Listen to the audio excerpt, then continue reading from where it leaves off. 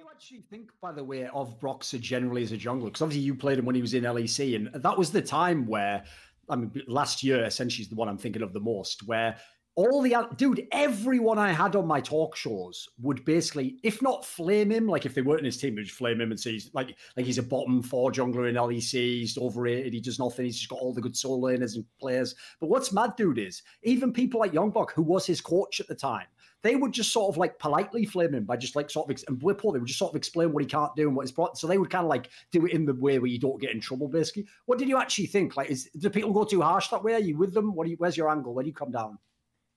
Well, the time that I played against him, he had Caps on his team, and it was a bit imbalanced, I think.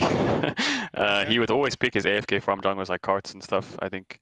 He was always good at it. I mean, I guess the good things about Broxah was he was never really that far behind to a point where he'd say it's a jungle diff, but he was never really ahead to the point where he'd say it's a jungle diff either. He was just kind of stale. He didn't... Yeah, he didn't make that many plays, but he didn't make any grief plays either. So it's like, it's kind of, he's in the middle of everything. He didn't grief it, but he didn't make huge leads. But he was always useful, I guess, is the strength of Broxah. He was always kind of useful. If he has like a Lee Sin, basically Lee Sin, he could carry a team fight if he gets a good kick. So he was known for that as well. So those are the two positives about him. I think if you play against him actually as a player, like jungler versus jungler in like a team game on stage, you don't feel threatened. You're just like, okay, he's just going to jungle, and I'm going to try to do something, and if I can make something happen, he'll be behind. Do you respect that as a player? Because I feel like you know... How could any jungler respect that, Yeah, Dom? exactly. I mean, that's what I'm trying to get at here. Put it this way, if the other jungler is on like an invade champion, and you're even just in solo queue, and he never invades you when you're on like the farming jungle, you just think like, this guy's fucking shit, obviously, don't you? Like, you don't feel any danger whatsoever. Mm-hmm. I think the respect kind of falls off when he has a lead, or like, let's say he gets a double kill on my bot lane level 2 or something, and you're like, oh shit. And then the game is even for the next 50 minutes and he does nothing, then you lose respect for him. I can't say that I've been in a spot where he's been ahead of me and actually like not done nothing, so I can't say I've lost respect for him, but obviously his playstyle is really boring, and it's really, he's not trying to win the game, he's just trying not to lose the game, kind of.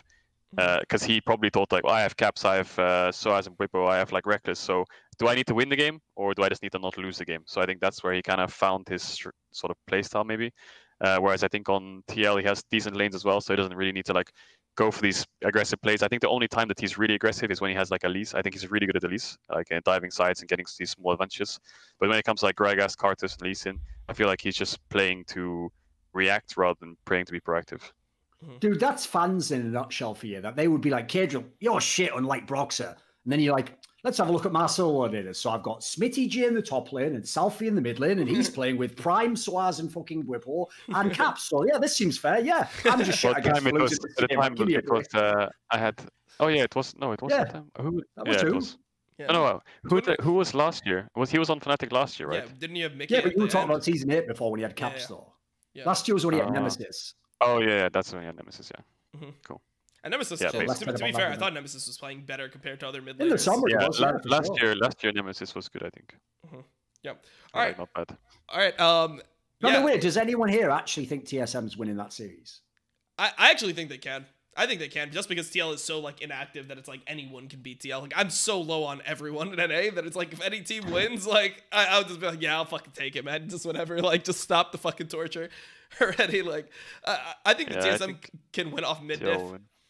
Like I think they could win if Bjergsen like really pops off, because Bjergsen's been like hard 1v9. Oh, he's been very good in the playoffs. Probably the best player. Yeah. Yeah, and I'd say Bjergsen's probably been the best player in the playoffs. And then also, like, I think that Spico will be able to help mid more than Jensen will. So, like, if they pressure mid, I don't see TL really being able to answer it. I guess the thing for me is, like, the way I see it is I think that TSM is going to win topside. I think TL will hard win bot lane. I think Corsair J is tactical. That's why I personally think TL wins, mate, because I think it's support difference. Yeah. That's where I think the game changes. Because think about it, right?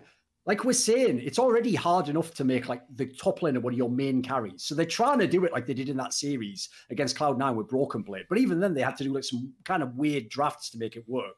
And even then, it's not like they stomped the series. So Impact can definitely hold up in a normal meta game at top lane.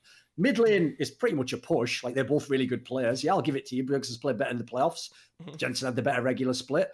Jungle, they're both kind of useless, but I'm with you. At least Spicker kind of does something. Broxah basically just waits for everyone else to win the game and then just goes like gets out of the fucking taxi and goes, yeah, great driving by me. I won the race again. It's like, you were in the back seat. What are you talking about? It's like, yeah, but I told you to go. Like, give me a break. And then the bot lane, that's the problem. Listen, on paper, I agree. On paper, the bot lane should be fine, but that bot lane just hasn't been very good. Like, Doublelift's been really up and down, and he hasn't had many ups. It's more like he just had okay games and bad games. Yeah, so, Tactical's the better player right now. And dude, they literally subbed out their support mid-playoffs because it was going so badly. So that Core JJ can just win this whole series himself, in my opinion.